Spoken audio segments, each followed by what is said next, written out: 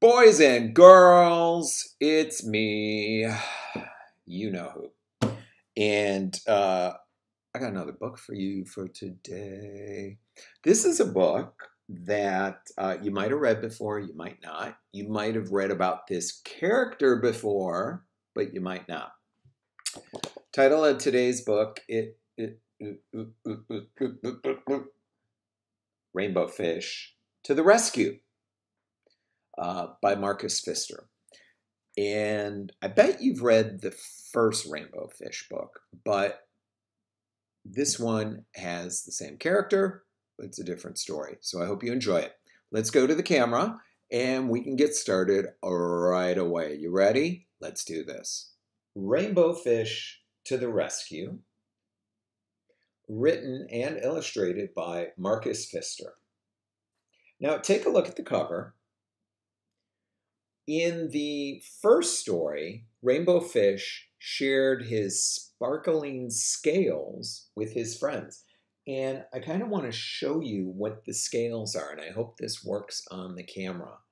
But these are called scales, and fish have scales on them. And if I do this just right, you can see that some of these scales sparkle, and it's not just on rainbow fish. Let's see if I can find some more here. There's a sparkling scale right there. There. Here's one. Can you see it? Let me see if you can. There it is. Okay. There's one. So you might want to look for these sparkling scales as I'm reading the book. Now this story is, of course, make-believe, so this is fiction, but it helps you think about how you might deal with the problem. Let's read to find out what happens to rainbow fish.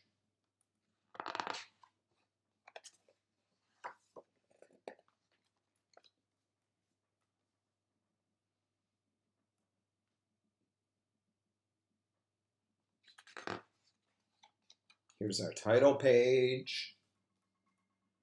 Rainbow Fish to the Rescue by Marcus Pfister.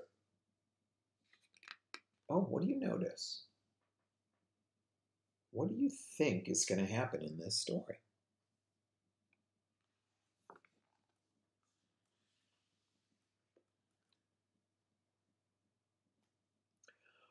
A long way out in the deep blue sea, there swam a school of fish. Not just ordinary fish. Each one had a sparkling silver scale. Remember, I showed you what the scales were. Ever since Rainbow Fish had shared his scales, these fish had done everything together. They swam together, they played together, they ate together, they even rested together, floating in the shadows of the reef. That's the reef. Now, you know, boys and girls, a school has lots of children who work and play together. But what do you think a school of fish means in this story? Well, a school of fish is just another way of saying a group of fish.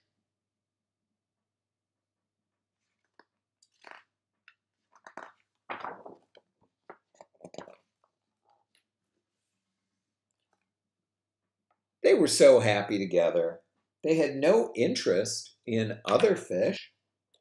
So one day, when a little striped fish swam through their game of flash tag, they all stared at him. Do you see the stripes? Hey, the little striped fish finally said, "Can I play too?" "It's flash tag," said one of the little fish, "and you don't have a flashing scale." Boys and girls, why did the other fish not want to play with the little striped fish? I wonder how that's going to make him feel.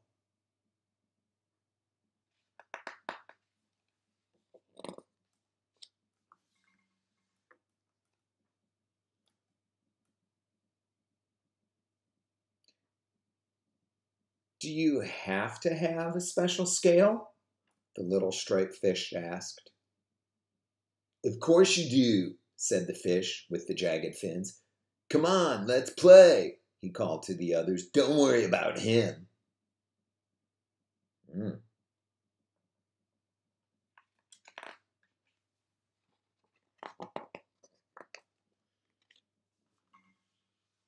Then all the fish turned and went back to their game. Rainbow Fish hesitated. He was afraid of losing his new friends, so he didn't dare stand up to the fish with the jagged fins. Feeling a little ashamed, Rainbow Fish reluctantly swam off to join the others.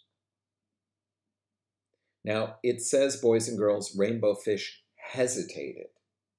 That means he stopped and thought for a moment. He was not sure what to do, right?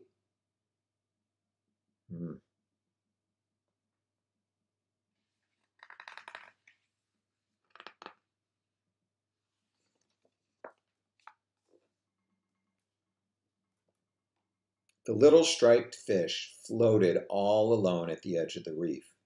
He looked sad as he watched the game. The other fish were having such fun, darting and diving in the deep blue sea, their shiny scales sparkling.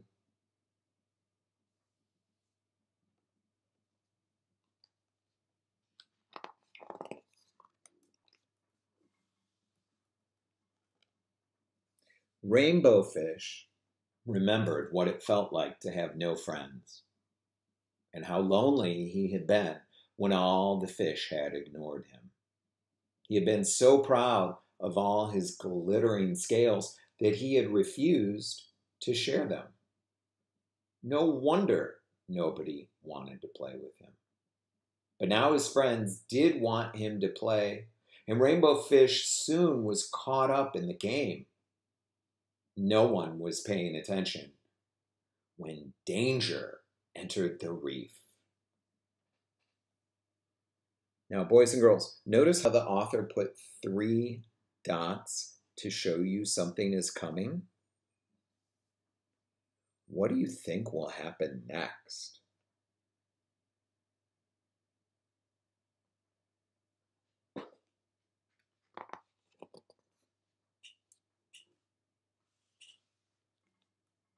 Suddenly, a shark shot like an arrow into the middle of the school. The fish darted in every direction and managed to escape to their hiding place. Uh-oh.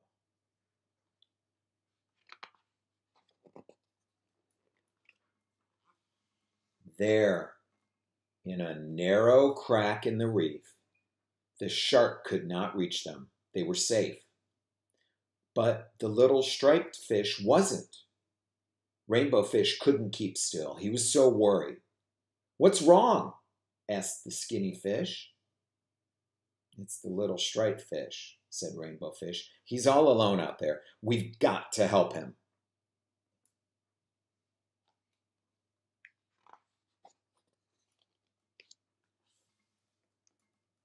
With that, Rainbow Fish left the safety of their hiding place. Let's go, he called. The other fish trembled with fear, but they knew what they had to do. They sped out of the crack after Rainbow Fish. Boys and girls, what do you think they're going to do?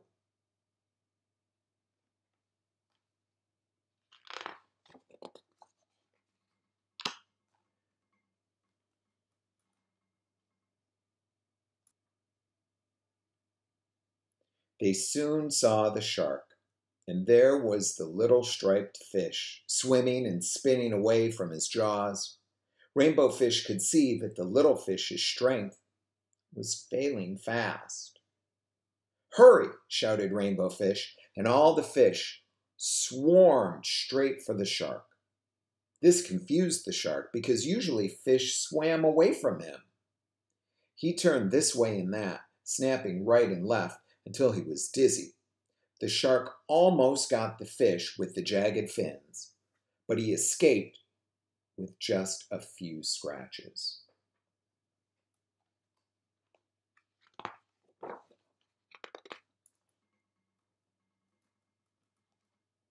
Quietly, Rainbow Fish led the little striped fish to safety. "You were really brave," said the little striped fish. "Thanks for saving my life." Together they watched as the exhausted shark gave up and swam away.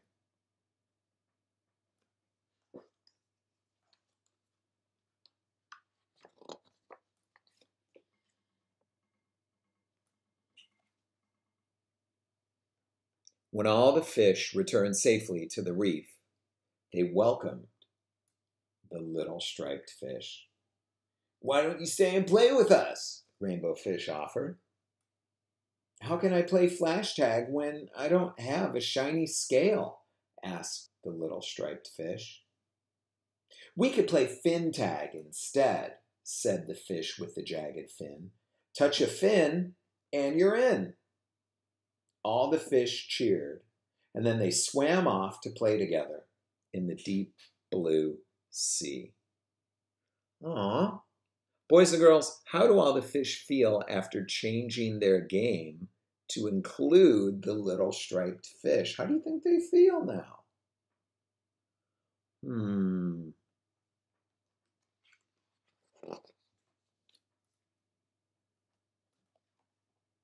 Oh, look at this. Remember at the beginning, they weren't talking, but now Rainbow Fish is talking to the striped fish. Aww. Well, I hope you enjoyed that story. Why don't you go get your writer's notebook and a pencil and some crayons, and let's come back and do some writing, okay? I'll see you in a moment. All right, boys and girls. We're going to do some writing, and I hope you got lots of crayons for today because I am ready to write and draw. At the top of your page, let's start by writing the title of the book, Rainbow Fish to the Rescue. And as always, put your first and your last name because that's what we do when we are in second grade. And you're getting ready for second grade. You are just about there. Now, I have a question for you. Let me see if I can do this. Ha! I can't believe it's working. Okay. The question says, what does the author want us to learn from the story of the striped fish? What lesson is there? Well, I'm going to give you a little bit of help. First, I've got this. Let me see if this works. I've got some words here that might help you, so you don't have to worry about spelling them. In our word bank for today, we've got rainbow, little, striped, fish. You might want to write about the other fish or the shark, how they were playing. They were playing tag, but I think you can figure out how to spell tag. Now, I've got a sentence starter here also to help you. Let me see if I can do that. Okay, here's your sentence starter to get you thinking about what you're going to write. The author wants us to learn that, Now think about that for a minute. We had Rainbow Fish and his friends who were playing. The little striped fish wanted to play. The other fish said no. Rainbow Fish didn't feel too good about that. Then the shark came. Rainbow Fish and the rest of the fish went to help save the little striped fish. And at the end, all the fish played together and they really had a good time. So you think about it and you finish that sentence. Tell me what you think the author wants us to learn. And then when you're done, this is the best part. You get to add a picture to your story. And here's my picture so far. Oop, nope. Oh, darn it. How about this? Ready? 1, 2, 3. Ta-da! Here's my picture. I started to draw rainbow fish and the little striped fish. Now I'm not done. I have to work on it a little bit more. And it's not perfect. That's okay. It's mine and I love it. And that's really all that counts. And you should love your art too. So you do your writing, you do your drawing, take a picture of it, send it to me in ClassDojo, and I will talk to you soon. Have a good day, boys and girls.